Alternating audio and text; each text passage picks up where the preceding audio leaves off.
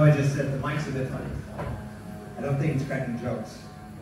But, tēnā koutou katoa ko Mahesh Murta tōku ingoa, nau mai hara mai ki tēnei hunu.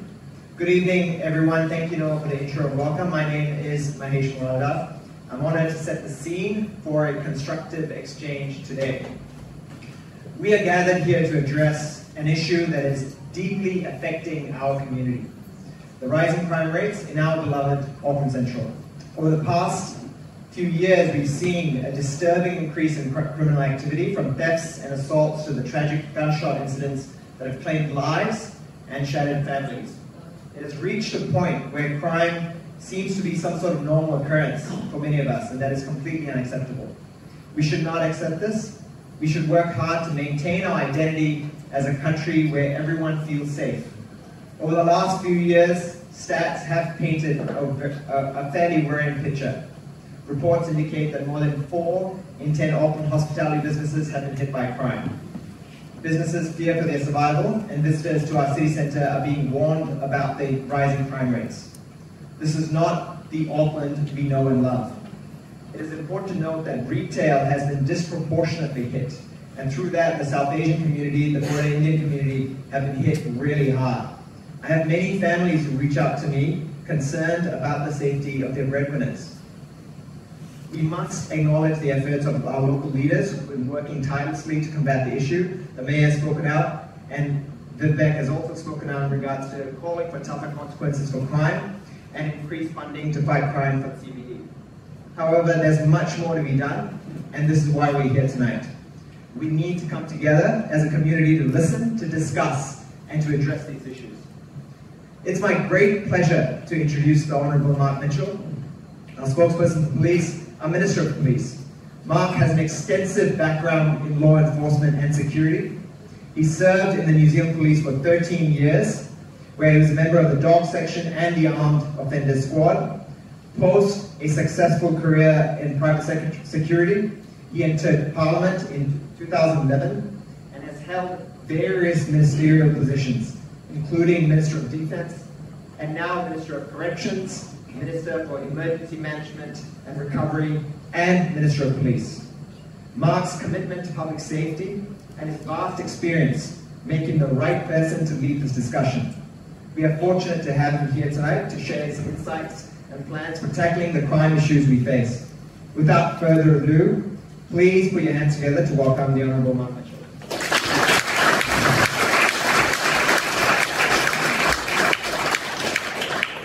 Thanks, Mahesh, and good evening, everyone. Thank you for coming out on a Tuesday evening. Just a little bit of background. Mahesh sort of shared a little bit of my background with you, but I just thought that I'd say that I love my policing career, and I started right here in Auckland City on Section 1 up at the Auckland Central Police Station, and my first 2 years were spent on the beat in the city and working out of Ponsonby, out of the then Wharf Police Station, which of course we've lost. And for me as a young beat constable, I took huge pride and ownership in the city that we were tasked at looking after, protecting and serving. And we built relationships with the shopkeepers and the retailers. We gathered intelligence. We knew where the problems were. We took great pride in the fact that we were proactive and we were proactive in dealing with those issues. And Auckland was not a perfect city. No city is, but it was a pretty darn safe city, and we were proud of that.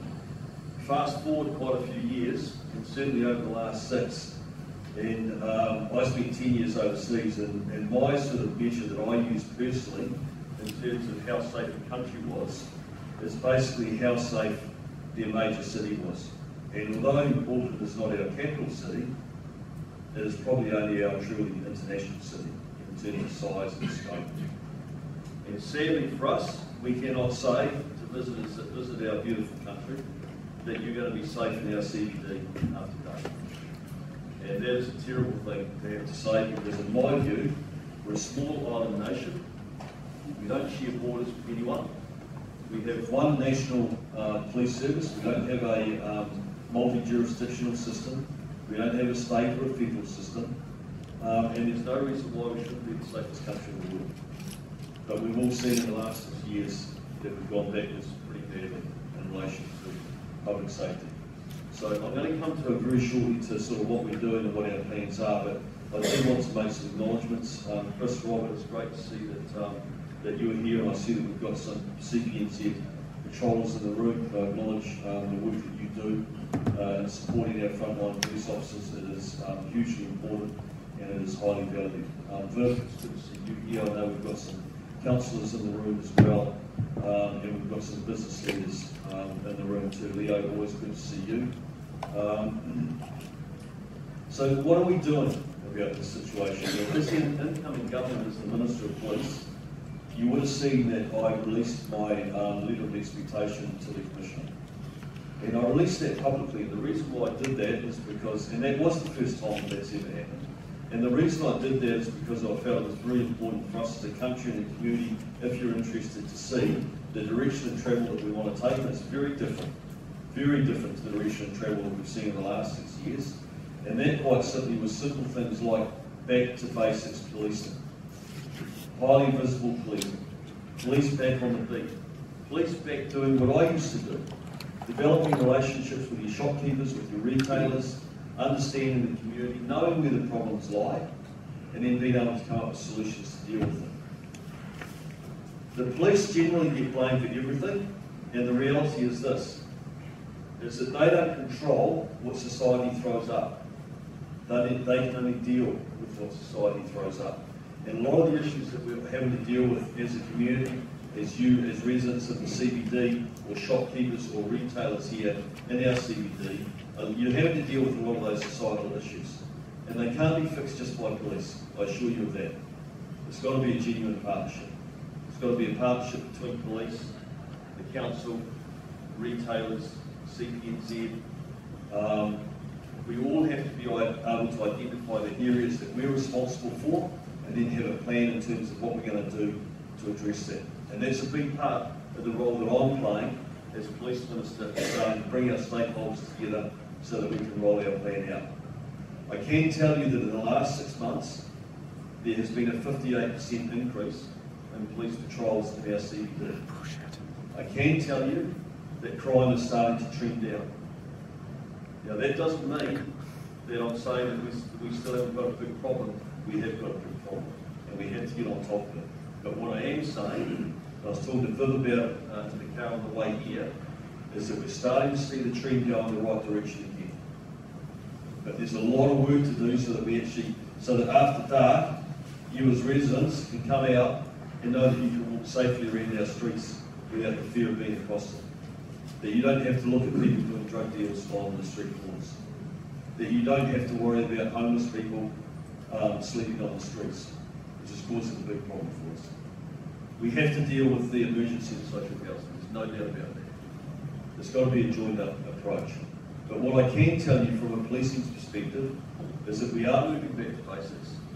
You will see an increased presence of police on the streets, and you will start to see, and I hope you start to feel it, that the trend is starting to move in the right direction, that we are starting to get on top of this violent crime. The other thing that I would say, I was just talking to Sonny, I want to acknowledge Sonny because, as you all know, he's been a huge advocate and a very strong voice for our dairy owners and retailers, and he's been doing that over many years. And it's a bit of a thankless task, Sonny, but you've got enormous energy and passion and focus in the work that you're doing. But I was just sharing with him again that violent retail crime in our country is starting to come down. Again, I'm not saying that we've got it, that there's not a lot of work to do. There is. There's still a ton of work to do. But from the policing perspective, and my role as your police minister, I'm working as hard as I can to get our police back focused on their core role, and that means things like starting to withdraw from mental health call-outs. And I know there's been a bit of narrative around that, and I know there's been a bit of concern around it, but let me just explain to you where I'm coming from on that. Is that there's been a 60% increase in mental health call-outs for our police officers. I was on night shift here with the section about 6 weeks ago, and there was an I-car. An I-car is a car that has 2 police officers in it. It's called an instant car. It was called out to a young lady that was about 18 or 19, and she was having thoughts of self-harm, which is terrible. And we have to look after anyone that's got a mental health condition or is suffering from depression and needs some help and support. But the police had to go and pick her up and take her up to the ED at Auckland Hospital and then sit and look after her for the next 8 hours. That is not their job. They are not trained to do that. She needs a proper mental health expert to actually sit with her, to diagnose her and work out what sort of support and treatment we need to give her to get her back on the road to being healthy. We shouldn't be doing that. There's always going to be some cases that the police will need to attend, but actually a health response is a better response for that. Family harm. We talk about family harm. Family harm now is so broad that it includes everything from a violent domestic, where the police must attend. There's a requirement for them to be there.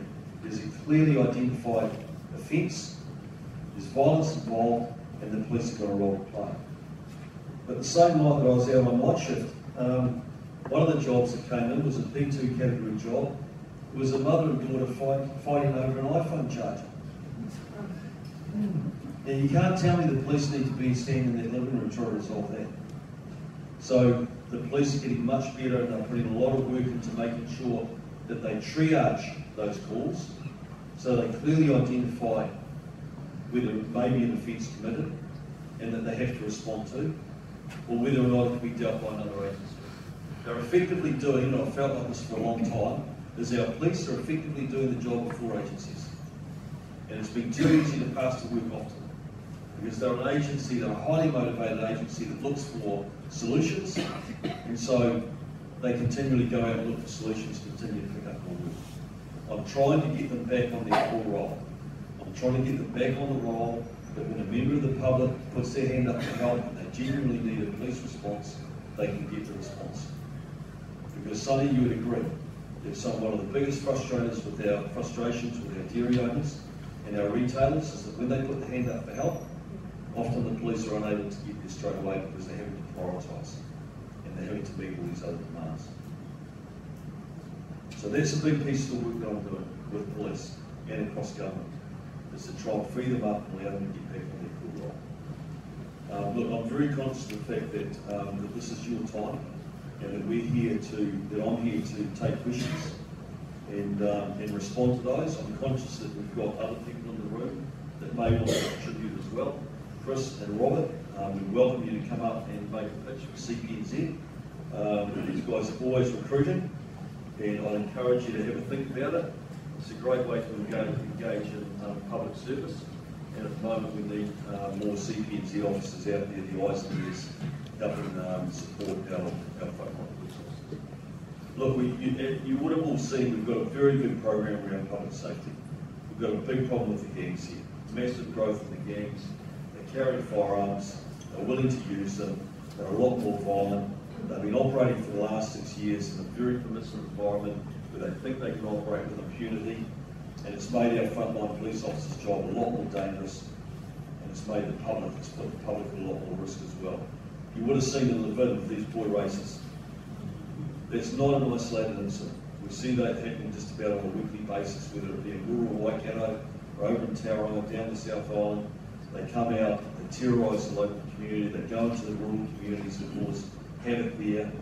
I'm going to work with Simeon Brown to make sure that we can get some legislation that means that if they want to come out, they want to ignore the police, attack the police, terrorise the communities that they live in, they won't lose their vehicle for 90 days. Their vehicle's gone. We'll take it. And I think that's going to be a very good deterrent and send a very strong message to them that we're not going to put up with that. There has been a loss of respect for our police officers, there is no doubt about that. And a lot of the work that we're doing, a lot of the powers that we're giving them, is quite simply giving them the ability to get back out there and reassert themselves. To allow the public to feel that our police are controlling the streets, and not the gangs or these boy races or these idiots that think they're above the law.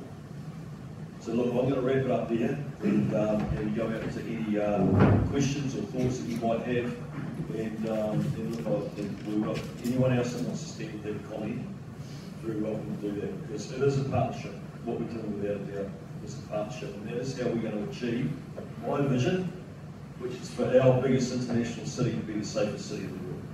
So we can attract people back into it, people want to live in it, shopkeepers and retailers can feel safe when they get up in the morning to go to work, and we can attract tourists to come into our environment, Auckland CBD. Thank you very much, Mark. We're going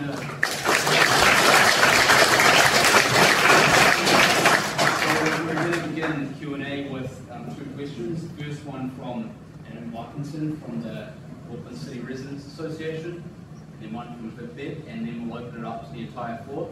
We will be excluding media, so it will just be Auckland City residents, so no media during the Q&A.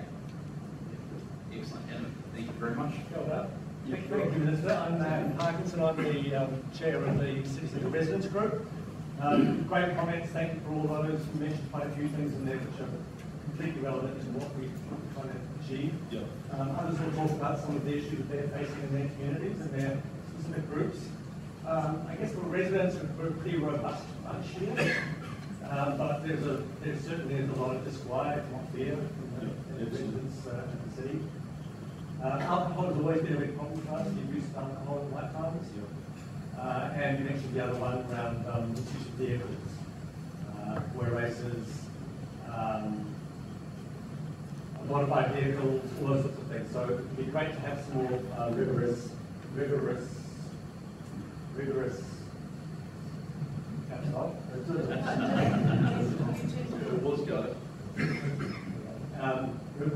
enforcement around those things. But I think I want to circle back on what you mentioned around police stations. So you know full well that there were police stations here. There was one on Key Street, there was one on Ford Street, and there was one up in Vincent Street.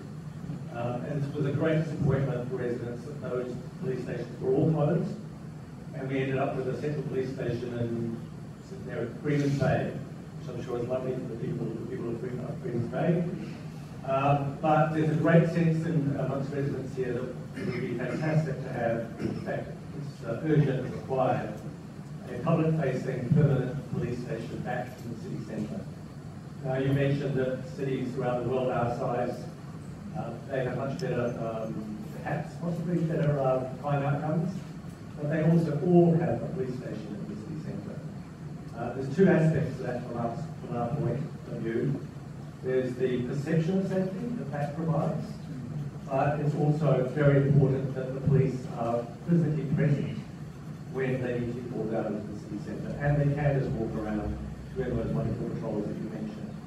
So my question is, when will we see a police station return to the city centre? Yeah, so it's a really good question, and I'm very sensitive to the fact that the residents would like to see that. In fact, anyone that's actually using the CBD regularly would like to see that. I agree with you completely.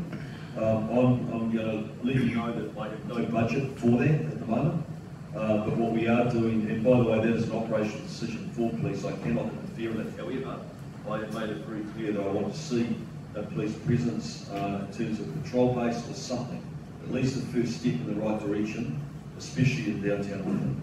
And so what's happened is that Viv came forward with someone that was very kindly going to offer some, do a public-private partnership, some space here that the police could work with them to set up a patrol base. That property wasn't suitable, but there's another property that's become online down in downtown. I've asked the police and I've said to them, look, please work with whatever options come up to see what we can do to actually have a physical presence. In lieu of that, I've asked if there is a physical presence through an increased control. So, and by the way, yes, I agree with you. Having a police station back in the CBD, there is one, but it's a little bit, it's on the fringes.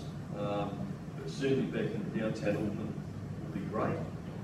The only thing I'd say to you is that awful tragedy that we saw unfold down in Dunedin with the stab was right across the road from the police station. So what's more important is having a physical presence, is actually having uniformed police officers on the beat, physically present, highly visible, reassurance patrols, building out those relationships that I was talking to. But do I agree with you on principle around having a another location, absolutely. Having been a BCOP myself, operating out of the Wharf Police Station, the Central Police Station, I agree with you completely. Thank you. Good big hub city. Thank you, Minister. You did cover a number of things off that are important from our perspective. We agree it's not just a police matter, although we're very keen on the police presence and police station, but it's also mental health support, separating that from police. We've seen through the COVID period how significant that's been, a significant challenge that's been, and also the management of housing, making sure that that is well managed with good wraparound support. The question I've got is that we're a transforming city, and we've got some key things ahead, like the City Railway. I realise there is a challenge with extra resource, and you've committed the extra 500 police. What I'm keen to understand is are you able to give us any indication of how that might roll out here? Because as a young person in New York in the 80s, I remember what it was like to go into an underground that wasn't safe. So we do need to be thinking now about how do we keep building. I mean, everything you're saying is what we can hear, but just how the consideration that we're given to making sure that we are a safe place and we don't wait for everything to be right once we get the CRL. So you're right, just funded an additional 500 frontline police officers. So those are all sworn police officers. Again, it's an operational decision for the Commissioner. However, I would, as you know, one of my priorities is returning Auckland, our CBD, back to a safe CBD. And so my expectation is that the resources are put in place to help us achieve that. Like I said, we're starting to move in the right direction. It's going to take more to get it moving faster. So yes, I expect to see more resources coming into Auckland CBD. Really, now we're on to the floor. Yes, sir.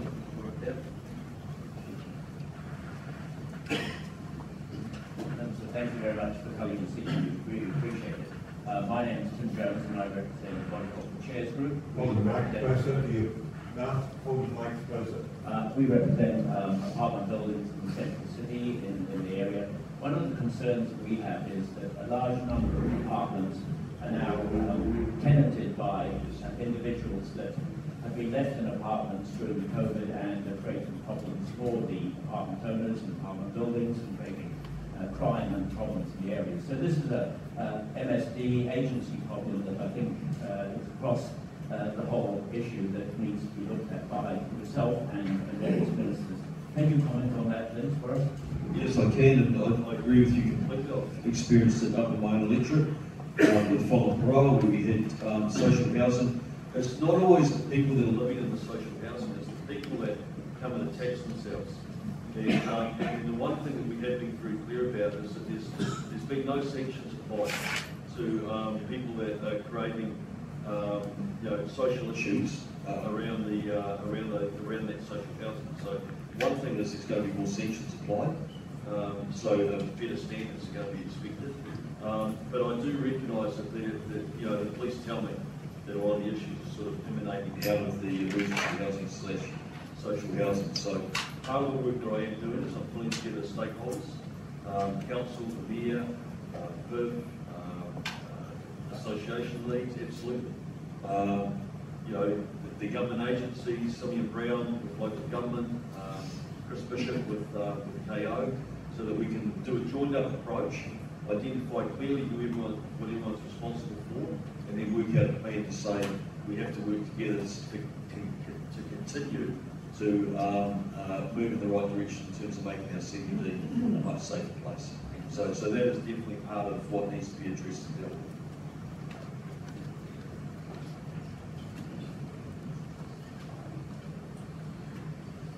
Kia ora, Minister. I'm just a local resident. I was just wondering, in 6 to 12 months, what specific things can residents expect to see which will have created a safer Auckland? Yes, I think, I'd like to think that in 6 to 12 months, you'll start to notice the change. So the change has happened. There is starting to be a reduction in crime in our CBD, but I want you to notice it. And I want you to be able to come out of your home, or your apartment, at 6 or 7 o'clock at night and feel safe to walk to one of the local restaurants. I want you to be able to come out and not be worried about the vacancy and the rough sleepers and the people that lie around the street. be able to come out and not have to deal with and see the drug deals going down outside the apartment buildings. That's the feedback that I get from you will tell me whether or not we've been successful and we're getting the right track. But those are the sort of things that I expect to see. Sir. Thank you. Hi, Mark. Nice to be here again because when I joined National Party as a member in 2020, I was living in Auckland. Oh, you were? Yes. So I think the first National Party event I was in is in your office. So I appreciate all the work you do for us. And I live in Central Auckland now. So my question is, I noticed that in China, like 20 years ago, 30 years ago, our criminal rate is really high. But recently, like the past few years, that's going down and down. One major reason is because we have very good camera system, AI face cam systems, and then actually the criminals are scared about that because no matter how you cover your face, no matter how fast you are, they know the police will follow them very soon. So do we have any plan, like especially in the city, do we have any plan to add or set up more like camera or those kind of systems for AI or like face scan, those kind of things? To scare or to make this police system more effective. Do you have any plan like that? So a lot of the CCTV networks and things that you see are local government led or business associations. But we recognise that technology has got a big part to play without a doubt around public safety. And I know that at the moment Foodstuffs is running a trial around facial recognition, and it's been very successful. I went and visited one of their stores actually at White Patch a few weeks ago, and they have had a big decrease in verbal and physical assaults on their staff because of the facial recognition program that they're running. So I'm a huge supporter of that. When they finish the trial, there'll probably be a bit of debate in this country as to whether or not we can roll that out further, but I think we should because technology has got a big part to play. And making sure that we can make someone's workplace safer, or your community, or your street safer. Good evening. I'm a Day Street resident. Good You were evening. talking about getting different agencies together. Are you including City Mission in those agencies? Yes. Because I don't even feel safe during the day walking up to Day Street to Rainbow Bridge. Because, as you say, there's drug deals on the border. And you can't even drive down there half the time without taking it's really unsafe. Yep. And So, it's during the day too. Yep. No, look. It is during the day. Absolutely. And the City Mission security don't seem to really use it too much. Well, yes, I expect the City Mission will be there, and that's feedback that I can provide. Absolutely. So, that's the City Mission. Oh yeah, well there's some direct feedback there. Recognising that the people that you're dealing with are high needs and complex and the rest of it, but again, partnering with the police, we're there to support and we're there to make sure that we can deal with the issues that do crop up. It sounds to me like the drug dealing is a problem. It's smashing, it's drug dealing. What is it? It's violence, it's drug dealing, Is it's it retail that- getting smashed in. I don't want to put you on the spot, but is that how you these? I'm not sure this is the core of the conversation. What I can assure you is that we. Use the mic. Yeah. Hello everyone, my name is Helen Robinson, I'm the Auckland City Commissioner. Lovely to be here with you. Yeah, Thank you, Mark, for everything.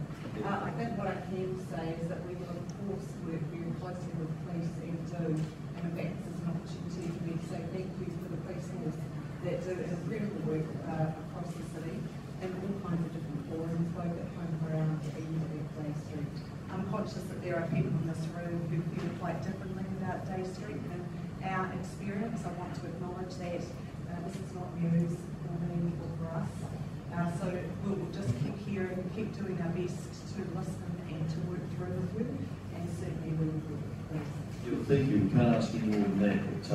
And that is a good conversation to have, and that is good that these issues are being raised, because we need to support the city mission as well. They do outstanding work, without a doubt, but we have to make sure the residents feel that they're safe, and any of the issues that are emanating out of there that we deal with. And because ultimately, we're not going to fix the city unless we're all working together. Right, we're not. We actually have to come together. It's not just one agency, it's not one group, it's not the police. It's actually us, all of us collectively, taking ownership of it. So we're going to work together to fix these issues. Sir? I'll speak loudly. Last week, I don't know, sort of Michael Moore was commenting on the behaviour of police in New Zealand. He said, frankly, they're useless, more useless than the United Nations. And I'll say the last 3 years, I've had my friends around the country saying the same thing. And you talk about community working together. The community's got one arm behind the back on every issue, whereas the police don't. We don't see them turn up. To us, it's not about you, the minister. It's not about funding. To us, it's about the laziness of the police. It's almost like an obstacle to turn up to something. There always seems to be an excuse. It's also the politicising when they do turn up, like one of Mahesh's meetings, to report 2 stolen e-bikes at a political rally. Why? What relevance has that got? That's a politicised move to make it look like they're doing something in our community. So, my question to you is, if the police are being lazy, or the perception of the public is that the police are lazy and not actually doing what they're endorsed to do, will you act upon it, even if it means you're unpopular with the very ministry that you're in charge of? Hear, hear.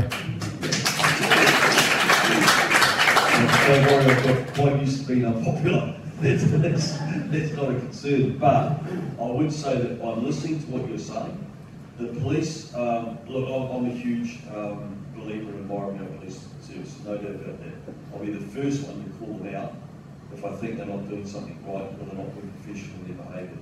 But ultimately, we've got a world-class police service. They have been operating under a very difficult and constrained environment for 6 years, and we're trying to untie their hands from behind their back and give them the powers to allow them to go out and reassert themselves. Because what's happened is, what you've seen, is that the public have watched for a long time the gangs taking over our streets, right?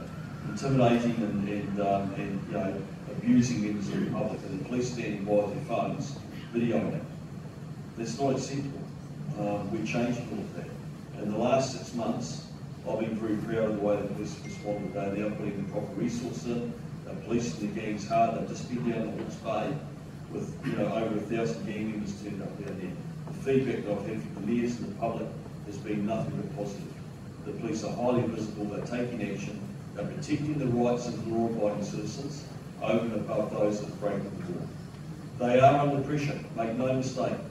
They've had a huge increase in mental health call-outs. They've had a massive increase in family harm incidents that they have to get involved in.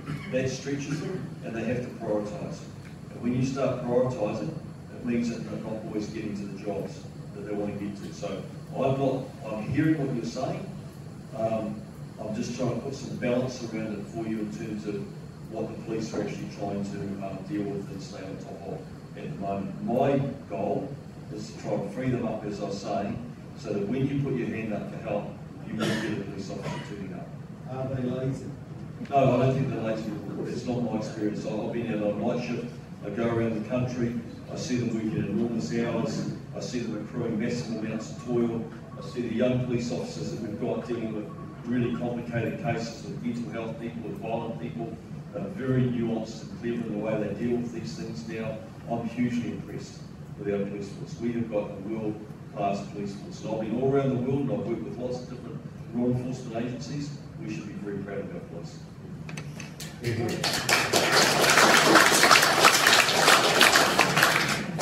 Mark, you inherited a very bad situation, obviously. Now, you're right about, it doesn't matter where the police stations are, because you're right, in Dunedin they stare at it. I used to train undercovers in my previous career, years and years ago. But there's a common thread that I found looking after these guys after they got out of the undercover unit, that their superiors weren't listening to the intel that they were giving them. It was we watered down as a PR exercise, and I've got a very good PR background because I used to run radio units. I mean, they managed John Banks, a former police minister at Radio Pacific. But I got out of that working with Stephen with John Banks, and I started working with the Royal Commission. We did the Lake Alice report on how the kids' abuse at Lake Alice wasn't investigated. That led me to the gang leaders coming to see me and asking, well, we want to talk to the Royal Commission and the police. I emailed Chris Hickman at that time, as Chief Minister. He didn't want anything to do with it, talk to them. They were warning me about the method turning them to fentanyl. Fentanyl was coming here.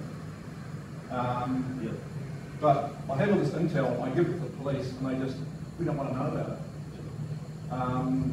I told them about kids doing car thefts in Wellington 10 years ago, the girls out of Orangutan stealing cars, they've beaten up police officers.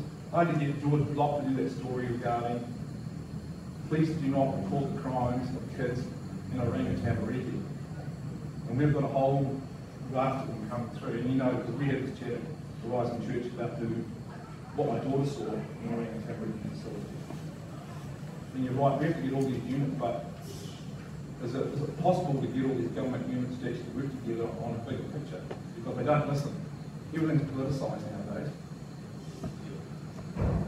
Well, I think you mentioned Aroa Tamariki, so let me give you an example. The police, with these violent recidivist youth offenders, that are responsible for a large proportion of our retail crime. I asked police for a report, a bit of detail on that. Police are actually identifying them, they're arresting them, they're charging them, they're opposing bail. Where do you think they're ending back up? Out on the street again. So there's been some really direct conversations with Aroa Tamariki to say, start supporting the police. We've got to take these serious recidivist youth offenders off the street. Number one, the community is immediately safer. Number two, they're safer because they're just making bad decisions. And number three, it then gives us a much better controlled environment to start investing them, stop them from coming into the adult criminal justice system. So yes, to answer your question, there's a lot more work, a lot more joined up work with ministries and agencies getting out of their silos, talking to each other, working with one another. Fundamentally, it's what we call social investment, which is the cornerstone of my belief, the cornerstone of the National Party's belief, and that is identifying when people need help much earlier on and investing them in there, because especially with kids, you make that investment much earlier on, they can actually realise their potential and take advantage of the opportunities that our country offers, rather than end up in a fast track into the youth justice system and straight into the adult system, which they're much harder to rehabilitate and get back on track. Yeah, it's a really good point. Hi, my name is Shirley. I'm actually a business owner, running a business on High Street about 13 years, just 10 steps away on the corner. Yes. Well, the easiest thing is Sunday blessing event is actually going every week, Sunday.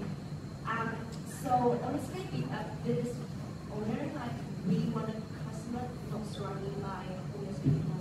It's actually affecting the business for years. Yeah. Have you ever seen maybe Sunday blessing event is not helping them? Maybe they should move away the sport from here to somewhere near the police station, or maybe dividing a small group. You can control them easily. Yeah, that's Sunday blessing is a charity that happens every week. Because as you notice, like on High Street, like half of the Sunday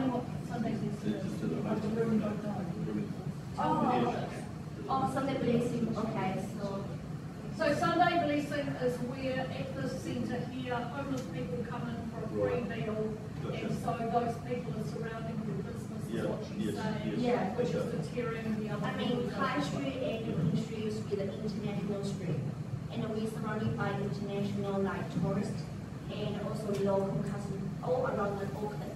They come here to spending money, but I mean now like customers don't come here at all because the phenomenon is actually changed.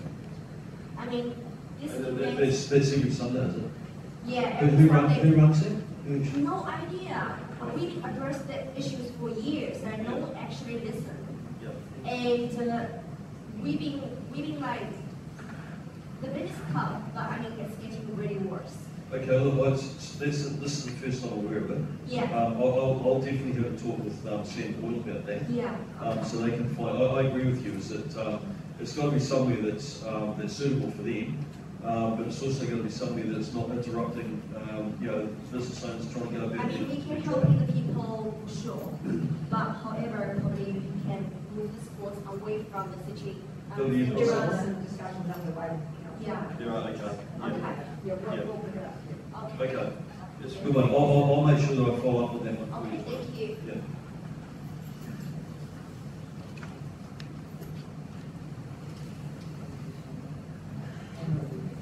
Thank you. My name's Alan Jones. I own a townhouse in Baysbury, and I have to say over the last couple of years, the crime in our street has been a complete and utter disaster, particularly under Labour. However, in the last 6 months, I've been very encouraged by National, and thanks to National, the work that you've put in. And we're now starting to see the tide turn finally, and we're finally going to listen to it after 2 years of being ignored, essentially. But my question is, a lot of the antisocial behaviour has been driven by people in the CBD who have got mental health issues. So, for example, we had a schizophrenic who was living in the apartment opposite our property, who in a kind of aura apartment wreaked, that one person wreaked absolute havoc in the street. But it's like, where do they go? There doesn't seem to be any proper care facility for these people, like there was 20, 30 years ago. We had Carringtons, like Alice. But it seems to me that people with mental health issues are causing, I reckon, probably about 80% of the problems out on the street, outside the gangs. And it seems they get arrested, they're back out on the street, and they're causing exactly the same problem again. And up in K Road, we can tell you who those people are. But there just doesn't seem to be, and the place must get so frustrated with that, where there's nowhere to take these people. So my question is, what is the government doing about it? Like long term? Yeah, so really the point, and I agree with you, is that we're under enormous pressure in this country and we want to have a proper response to people with mental health issues. It's an issue that's growing so much. So do we have capacity right now in the system? No way we have capacity. Are we trying to rebuild it? Yes, we are. Without a doubt, that will take time. It is going to take time. And until then, sadly, it's just going to continue to be reactionary, trying to find somewhere to place something. It's probably never the perfect result for us. But we've got a big job ahead of us to try and rebuild a professional mental health labour force, then expand the capacity around being able to care for people with mental health. I mean, there are great organisations that, private NGOs and others that are doing work out in the community, but it's just not enough. It's reality. And often what happens is the police end up having to pick up the slack, and again, doing the job that they shouldn't be doing. It stretches them again, so they're not able to respond to with their call on. Yes, ma'am.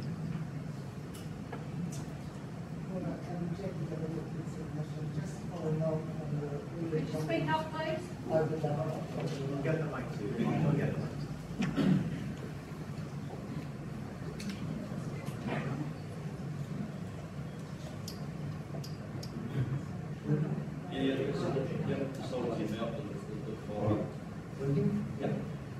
Jackie Dillon, Auckland City Mission.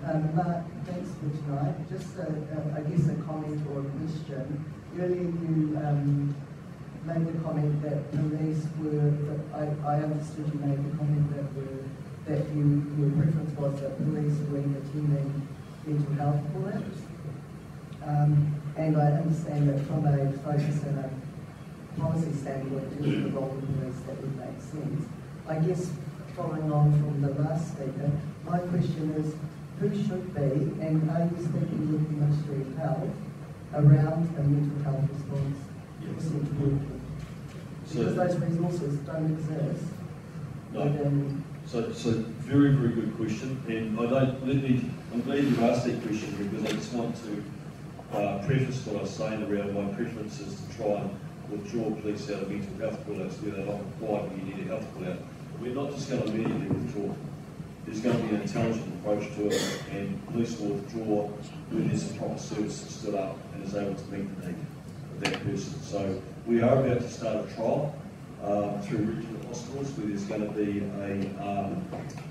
a peer support person that will be put into the EDs, and it'll allow the police to do a seamless handover takeover with a peer support person that can care for that person and allow the police, free the police up to get back out on the road. So we're going to start trialling things like that. I prefer not to do a trial, I prefer just to roll it out. So I think it'll be very successful. Matt Ducey, who's our mental health minister, big job in rebuilding our workforce. And we work very closely together to start to identify ways that we can get a health response stepped up instead of a police response. But you know, it's a long, this is 5 years. It's a long piece of work because you've identified the issue and that is starting to rebuild a professionalised work service to be able to do that work. But police are not immediately excellent. They'll continue to do the work until we've got the solution to take over. Yes, madam. Thank you. My name is Shelley Jones. I live in a building downtown which has been the reluctant host to now two rather large and enduring encampments of rough sleepers. This particular spot is at the corner of Queen and Key Street. It is in what is known as now Tikumititanga, the old Queen Elizabeth Square. It is therefore providing a welcome to the many visitors from cruise ships to our city, which has been of some concern to the heart of the city, etc. So these encampments have had up to 8 or 10 people with their bedding, trolleys, umbrellas, barbecues, drug paraphernalia, all the accoutrements you need to live a decent life on the street. I will say that the second group and the first group have been persuaded to take up housing options through the very commendable efforts of Council's homelessness outreach team working with their community partners. Police have attended frequently, and again commendably Council's compliance team worked very hard to persuade the last group to move on. Now, you've talked quite a deal about partnership, joined up approaches, a long-term approach needed for what we've been talking about. I'd like to ask you what you see as the root causes of people preferring to live on the street and how this government will be addressing those root causes and also addressing the reasons that people need social investment that you've spoken of that keeps them out of trouble earlier rather than later. Thank you. Yeah, really good question. I think that when it comes to people that are rough sleeping and a lot of them choose to live out on the streets. They actually have places they can go to. I personally, I mean, it's a very sort of broad brush, but I think that you probably find that there's some sort of addiction problem sitting in there or mental health issues, and they're just choosing to come out and have rough sleep. There's some, of course, that there that have no alternatives and have nowhere to go, but you'd be surprised that actually quite a few of them do have alternatives and actually places to go. So it is a difficult and complex issue to deal with, but we have to deal with that. In terms of what I was talking around prevention, it's quite simply the term that we use is social investment, and it's about, at a central government level, using data really to inform decisions to say, how do we get into people's lives earlier, to make the investment, to support them, to stay alongside them for as long as we need to allow them to actually start to reach their potential, make good decisions in their lives, start to aim for and take some of the opportunities that our country offers. And instead of going down that track making bad decisions into our criminal justice system. And then once they're there, much harder to rehabilitate and get them to come back and rejoin society. And I'm asking about what you see as being the root causes of those problems. Thank you. I think that, me personally, this is just me, Mark Mitchell speaking, my own personal view. I think that our social fabric's been ripped without a doubt at the ends. I think that a lot of the societal issues and the issues that I see the police dealing with come back to dysfunctional families, very poor parenting, lack of personal responsibility, and I think that that's what's driving. We created a very permissive environment for criminals and organised crime groups to operate in, and they felt like they were above the law and they were operating with impunity, and I think that has leached into these boy races and the way when you see the way they behave towards communities and the police. And I think that young people are feeling the tide of social media and violence. The young offenders that are out doing the retail crime, they're posting and goading the other group to go out and do a bigger and more spectacular one. So there's a whole lot of social issues that are sort of sitting in there that's driving a lot of the issues that as a society we have to deal with. Do you think poverty drives any of this? Do I think poverty drives any of this? I think that poverty definitely, without a doubt, drives some of that behaviour. But I don't know. The example that I use is that at the end of the day, I'll always believe in personal responsibility. Right? It doesn't matter what life throws at you. Everyone has a tough time. We acknowledge that some people are born into a very dysfunctional family or environment. I get all of that. But I can tell you that I've seen some of our best SAS soldiers that come from exactly the same family and have a brother that's in the gang. So one's made good decisions in their life and the other has chosen to make bad decisions. But I think we should never ever step away from that element of personal responsibility. I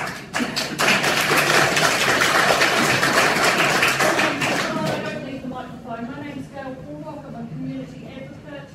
I use an outside voice rather than an inside voice so that everyone can hear. I think that the problem is bigger than all of this. The problem is the formation of the super city. Before the super city, the centre of Auckland was really welcoming. There were lots of people here. But a lot of this has come from a breakdown in the fact that when the super city was set up, the council and the mayor have no control over the council-controlled organisations. So you get Auckland Transport setting up revenue tracks either end of Queen Street, narrowing the road, making it impossible for people to come here, to come and shop. You get the closing of Smith and Coe's, whereas the parents were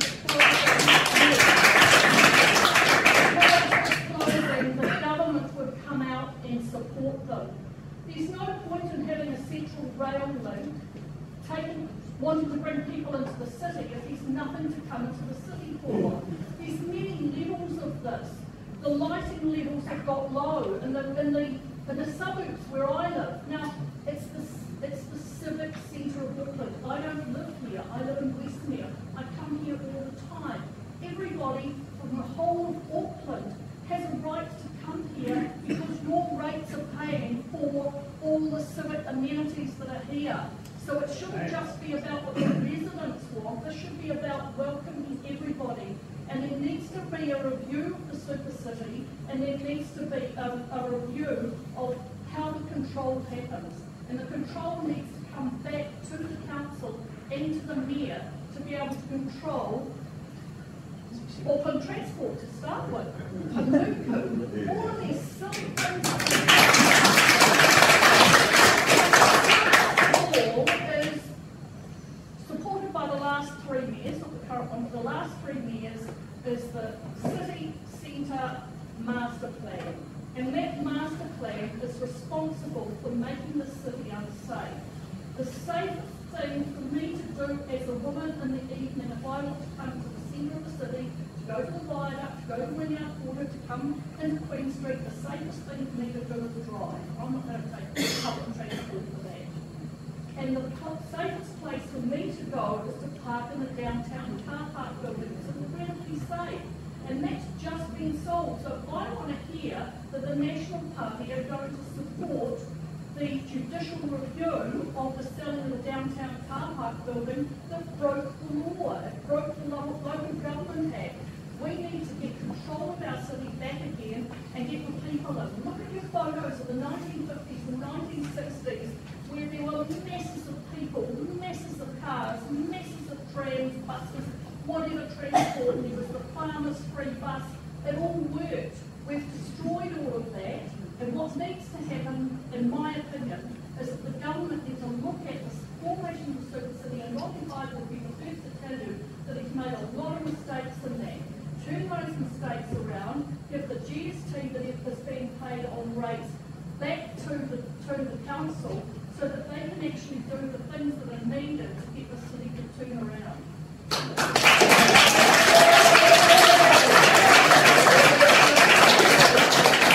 Well, those are all really good points, and you wouldn't get any argument. My electorate is right up north, right? So you would get no argument from our people or my people up there without a doubt around the reorganisation of local government arrangements. But that is not my portfolio, that is Simeon Brown's. Well, you're in government, so work together. You just said at the beginning of this that all the departments need to work together, and that's the first thing. No, and we are working. We are working together, but I can assure you that although you've made some very good points, I don't think there's going to be any plans or any appetite to go through a massive reorganisation of our local government. We don't have to be huge. But I do agree with you. I do agree with you about accountability and about organisations being held to account publicly. I agree with you completely on that. You get no argument from me at all. My job, quite simply at the moment, what I'm focused on, and I agree with you, that we all remember. I remember Auckland being a buzzy, vibrant. It was the heart of. We used to come in from North Shore and up north, and it was an exciting trip, day trip to come into the city. I remember when I was policing here back in the 90s. It was an exciting, vibrant place. It was the place was always buzzing. So that's what we want to get it back to. My job is to start to get on top of the crime. And my job is to tell you that you could do it best if you change the Yeah, I don't agree with you in terms of crime. In terms of getting on top of that. Come back to the police. One observation here is a resident previous day. Sorry, I'm concerned about the culture in the police force. This gentleman over here, I think, hinted at it. This conversation here has been replicated. Hello?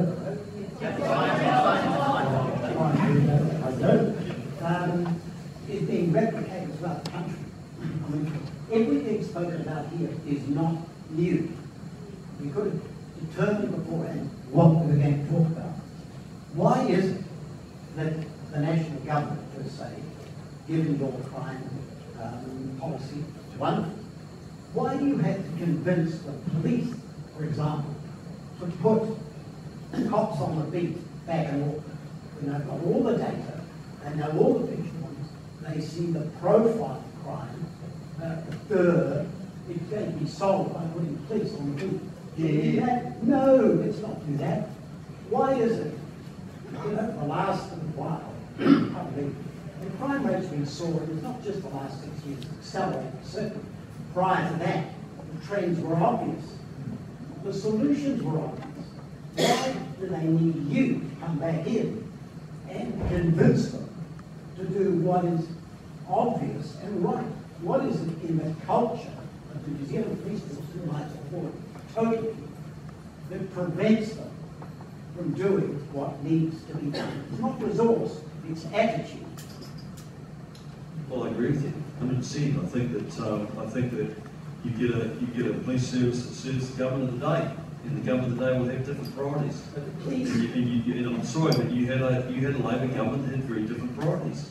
Their priorities were to reduce the prison muster by 30%, then go for alternative actions, i.e.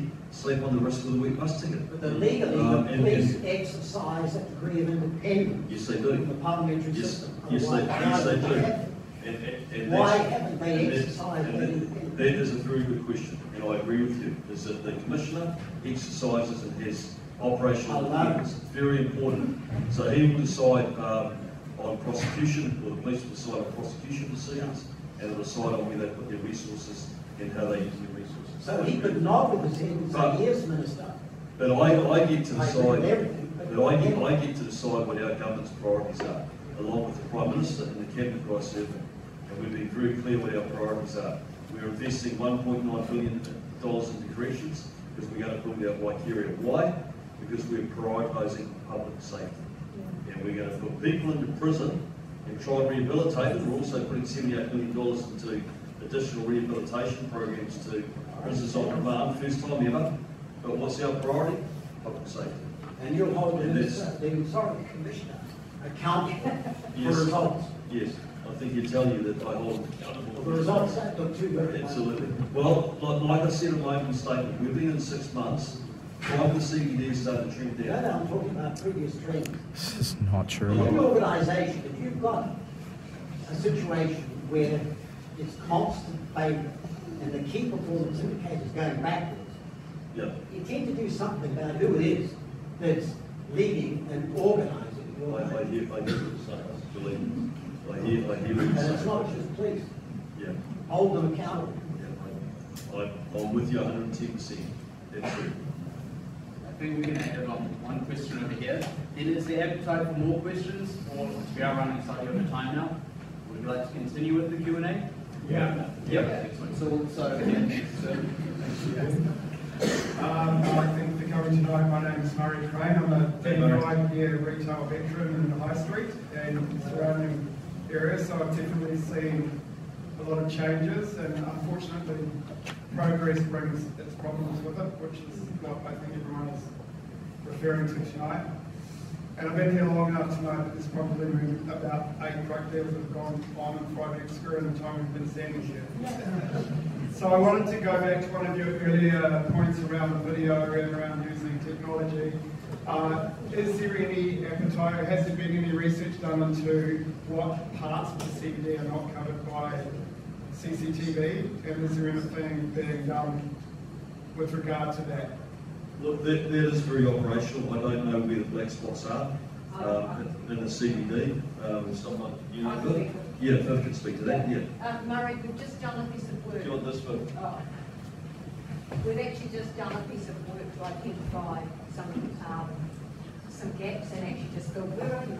Okay. Oh, no, we've just gone through an exercise actually with police locally, identified some gaps and purchased some extra CCTV, and I can say the coverage is extensive, and the police were very happy to have the extra ones. There's still not a camera in High Street. Sorry? I mean, we installed our own cameras 2 years ago due to the lack of cameras in High Street, and we probably get approached by police at least once every 2 weeks. Okay, look, I can talk offline about that. I mean, we took advice from police and we bought some extra cameras, so we can, if you think there's still some gaps, you know, we want to fill them. But the feedback we had from police is that that's a pretty good coverage now.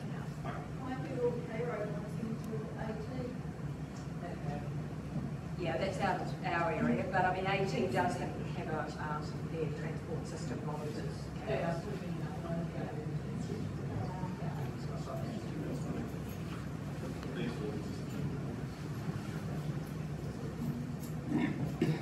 just like to bring it to the reality of what's going on out there. I manage Queen's Arcade down in Bottom Town, been managing it for the last 3 years.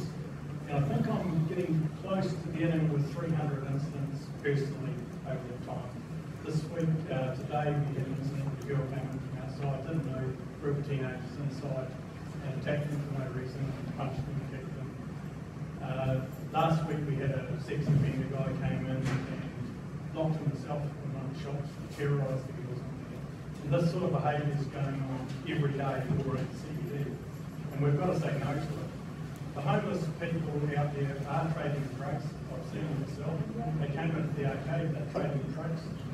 Going back, many of them sleeping in very nice apartments, are earning quite nice salaries, not all of them, some of them, from their begging, from their drug trading, and many of them are offensive. I've been assaulted, abused, intimidated, and it's a daily occurrence. What I want to ask is, through you, Mark, back to the states and the councillors here today, is the bylaw under the public safety and nuisance bylaws that people aren't allowed to intimidate, address, threaten, a lot of things, and they're not being enforced. The council compliance guys say we can't do anything. It's AT. You go to AT and they say we can't do anything. It's Auckland Council. Police can't do anything. So the guys and the girls lie on the street. They're like slobs. They smell. It's a terrible state, and it's terrible. Yeah, CBD is in a state of crisis that we've got to fix. We've got to say no. And even if that bylaw was enforced, it would make a difference. So why isn't that bylaw being enforced?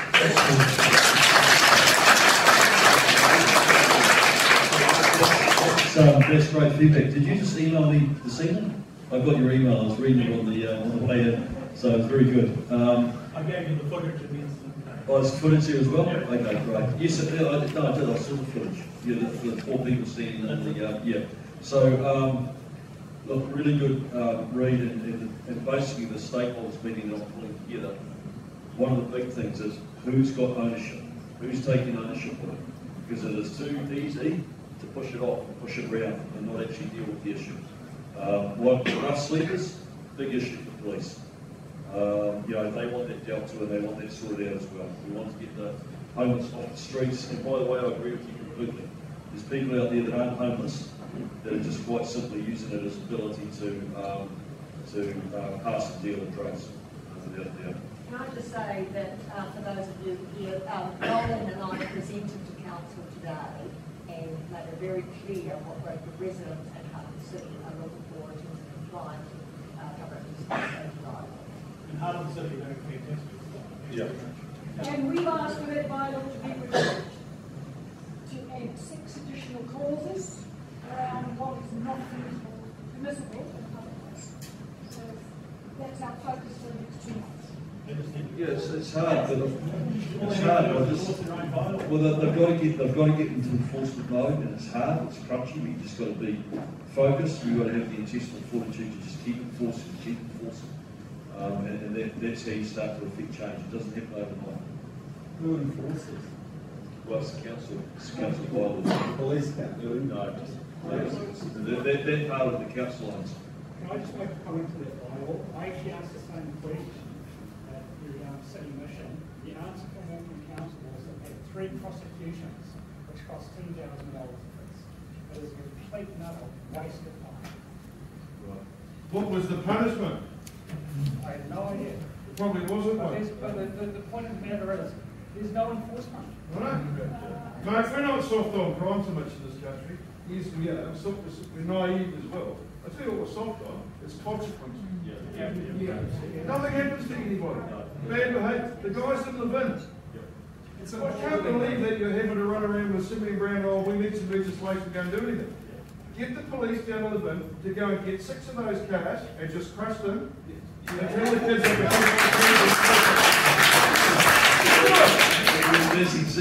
all those kids that run around, they're teenagers and they're doing whatever they're doing. Send them down to Wairua to an underground high school, and they don't go for 6 months. They go until they're 17 or 18, and we turn them into somebody that does an apprenticeship or even goes to university. But if you leave them in the community, we just continue to suffer. Well, that is a great policy. And but why aren't you doing it? We are. That's what our military academy is. Yeah. No, how many of these kids are there? A couple of hundred?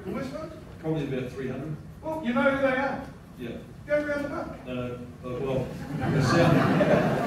that sounds pretty easy. The police are doing their job. No, I'll tell you what, you won't get the argument for the bulk of the population. No, that I agree with. But we have to get the rest of the system lined up. And it is. Start with some we are lining it up. So just really quickly.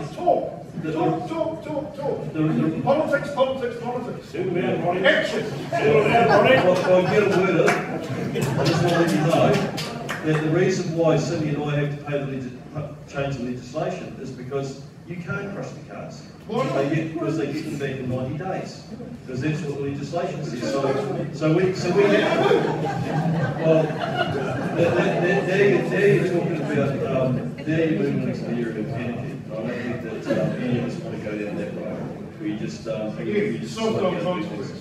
We got no consequences. Listen, I agree with you on consequences, and I don't agree with you on no action because there's been an enormous amount of action in the last 6 months, right? There's been a lot going on, and there's still a massive piece of, we've got legislation in Parliament right now.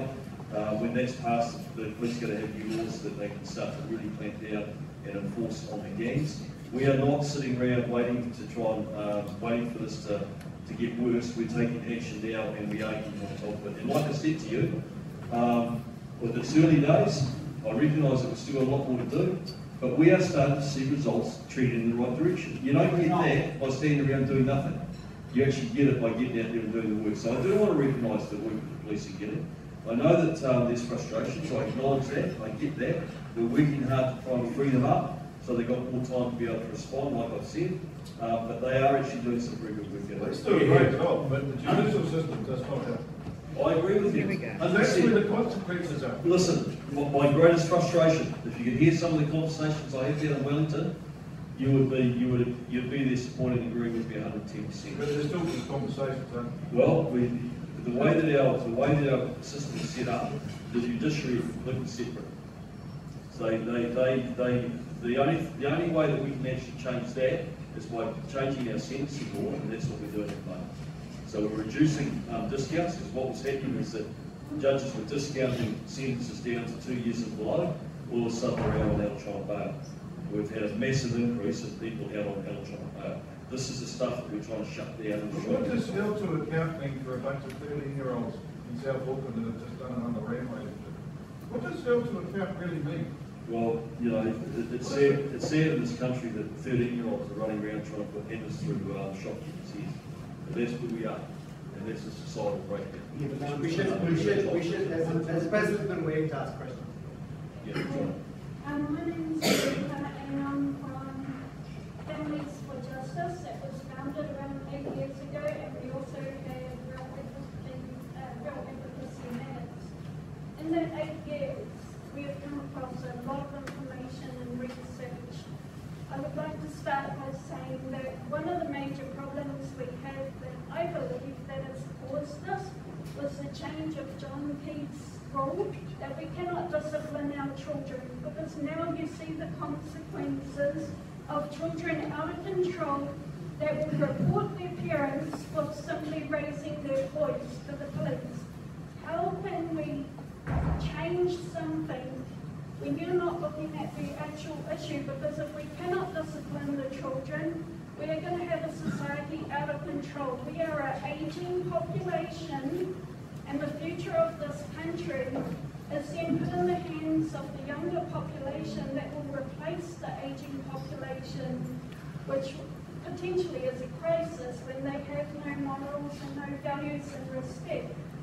On top of that, I'd like to say we also have an issue with the police, because through our research we have found that the police don't actually do a lot of their work. They generally work with other departments in a way for an outcome of things that are not for the public. And if I am correct, all public servants, you know, they took an oath to serve the public, yet we don't see that. And I could say, in the 8 years of serving people, for a charity self-funded by me and all the others that founded it, there is very little people that actually feel that any public servant actually does anything for the public, because we bring our issues to the public servants, whether it be yourself, the police, or any other department, and it's gone like the wind. It's there for a moment and it's gone the next. On top of that, not only is the issue regarding the children being out of control, the prison system, and the gang system is pretty simple. Through the statistics and research we have done over 8 years, 80% of the gang population are OT children, state children. 80% of the people in the prisons are those people from the gangs from state care. Our state care is not protecting the children, they are harming the children, and yet Anne Toddy herself said that the likelihood of putting a child into state care had a massive 60% chance of having damage or abuse, sexual or any sort of damage, while as opposed to 3% in their family or parental care. The issue here is that we've got good parents being penalised for trying to raise their children to have morals and respect for society. And then we have families that are being damaged and hurt from this, which then leads to your mental health crisis. A huge amount of the people in the mental health crisis problems are actually damaged families suffering from trauma from what has happened to them with no accountability from any department, whether it be the police, the judicial department or the government. I myself have my case approaching the UN like Ellis. It is unbelievable that people have to go to this extreme. I myself shouldn't have had to found a company, a charity, to help people with these problems that the government and the public servants should be doing. People should be aware that the police, OT, and other departments have memorandums of understanding that does not serve the public, it serves their interests for their KPIs and their pecuniary gains that they make out of the children. The Waitangi investigations showed that 1,000 children a year disappear out of New Zealand and off the system as if they were never born. There's no paperwork, they don't exist. Where is the accountability for these missing children and what's happening to them? Because we've got a society here we're not going down the drain, we're gone. We're way past going down the drain. This country is a shambles. People don't want to come here. Foreigners tell people that it's the worst experience they've ever had. I mean, you see it all the time on the papers. Yeah, there's a lot of times actually a lot that you ask. Without a doubt, we've got some challenges, but rest assured, you look around the world. I just been in Australia 3 weeks ago, meeting with the state and federal police ministers there. Big challenges as well. We're still a beautiful country. We should still be optimistic, and we should still be looking forward. We're going through a tough time at the moment. We're going through a tough economic time, but we will come through that, and we'll emerge stronger, and we'll get going again. There's no doubt about that. The issues that you're raising, I agree with you. The state is not the right. It's not designed. It's not there to raise kids. Families, parents should be caring and raising kids, but the reality is this: there's parents out there that don't look after their kids, and worse still, there's parents out there that hurt kids. And so when that happens, there has to be a response from the government, and that's what happens.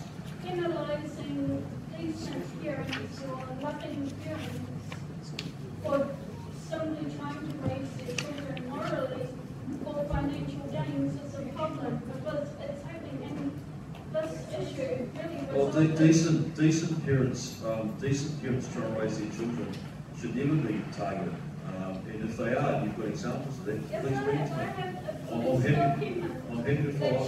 Police corruption of changing. It's getting late in the day, so I want to make sure that the new control has some time to chat. Right. One more question. Well, just go ahead. Those two, last two questions.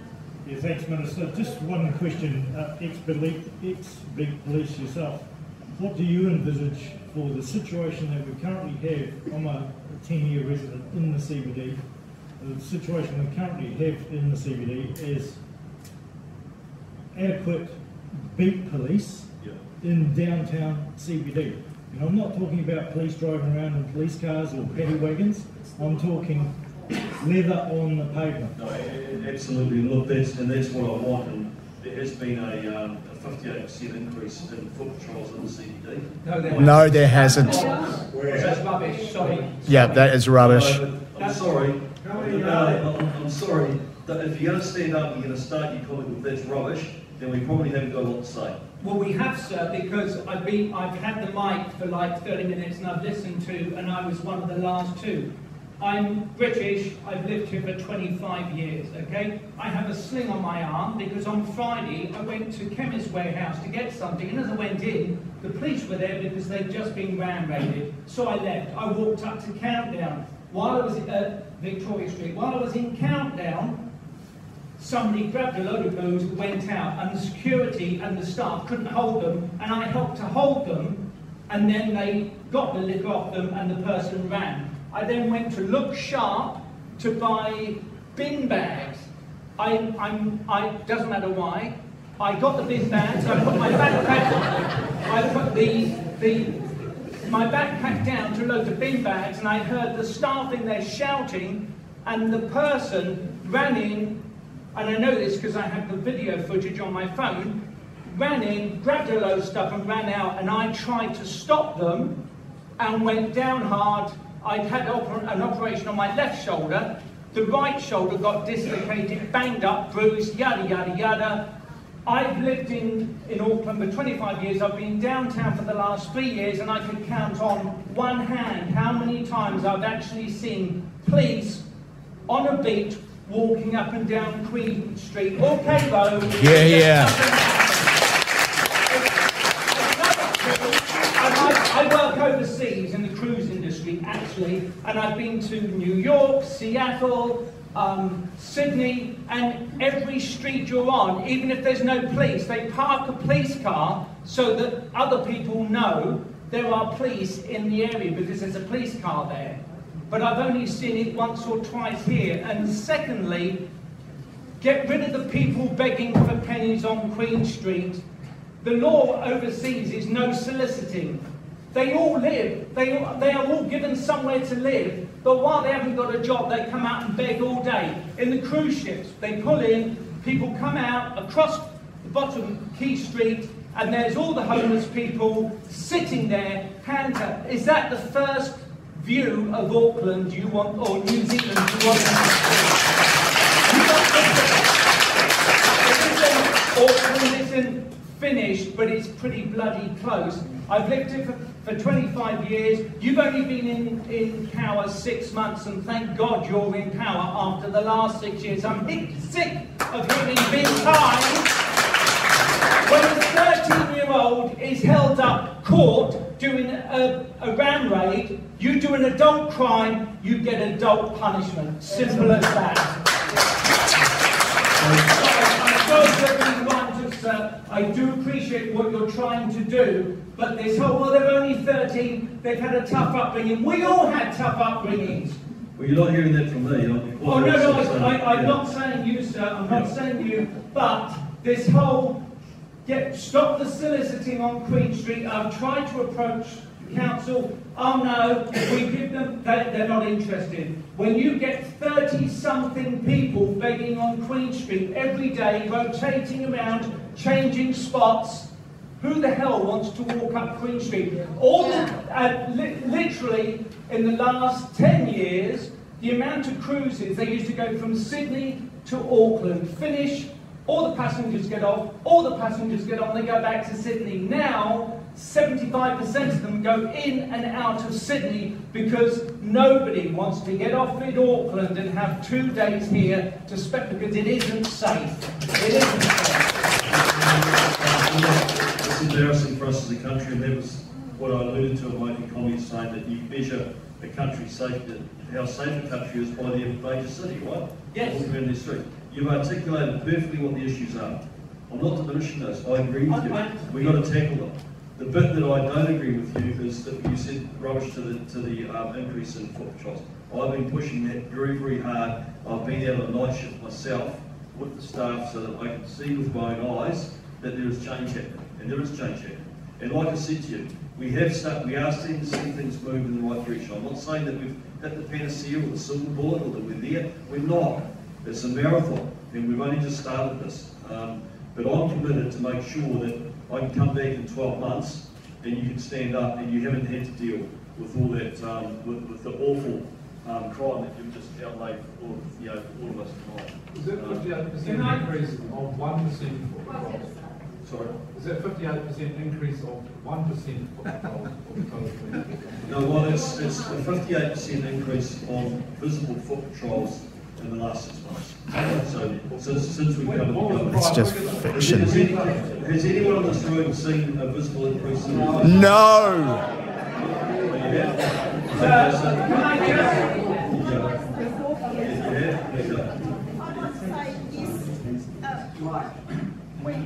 We have seen increase in police presence. No, we haven't. Community patrol presence. No, we in the haven't. Grey Road area. We don't want patrols, we want police.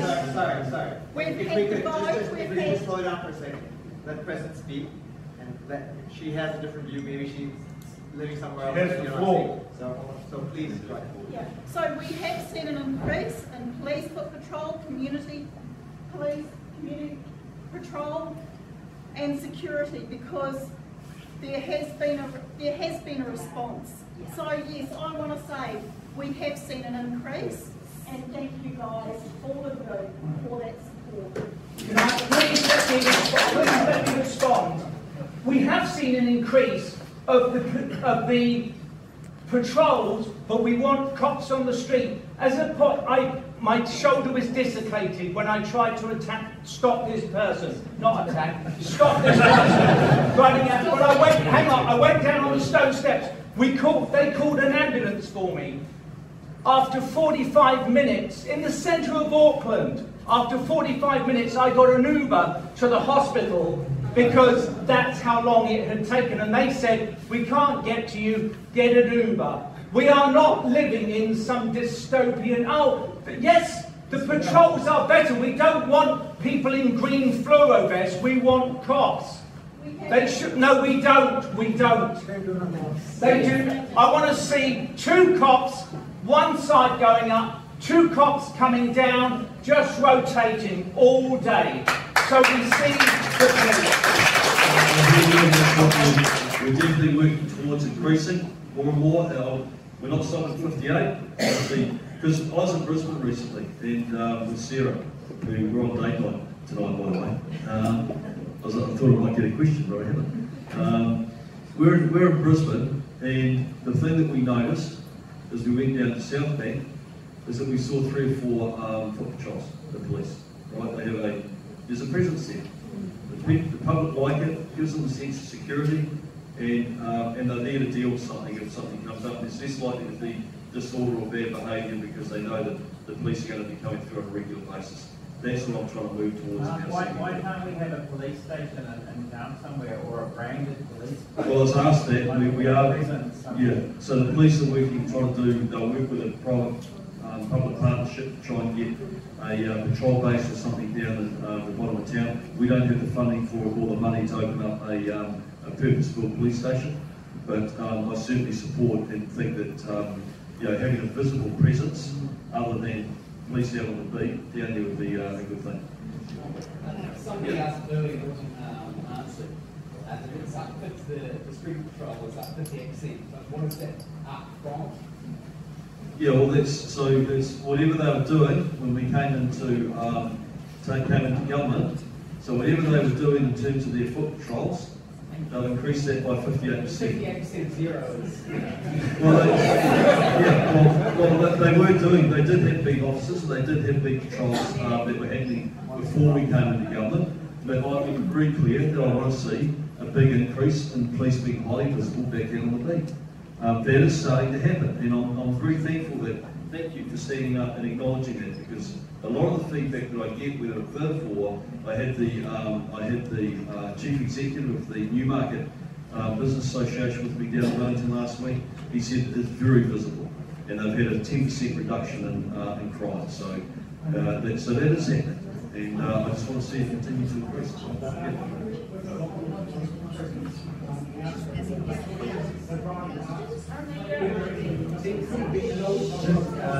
The comment by Alwyn is that we've seen a lot more police presence in K Road than in our street in particular, we've got a CCTV camera on our townhouse, and we've witnessed, you name it, everything from drug dealing to people urinating on your front doorstep and social behaviour, you name it, it's all on there. So we are capturing more police in the street, but the thing is, they're driving past, they're not actually on foot patrol, and they're actually going past crime. Like on Saturday, we had a security company.